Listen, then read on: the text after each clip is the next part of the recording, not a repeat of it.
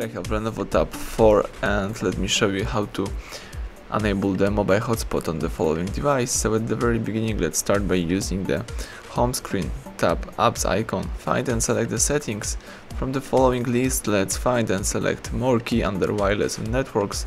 Let's choose mobile networks, let's choose Tetric and portable hotspot, of course, the second option, and let's enable the portable WLAN hotspot.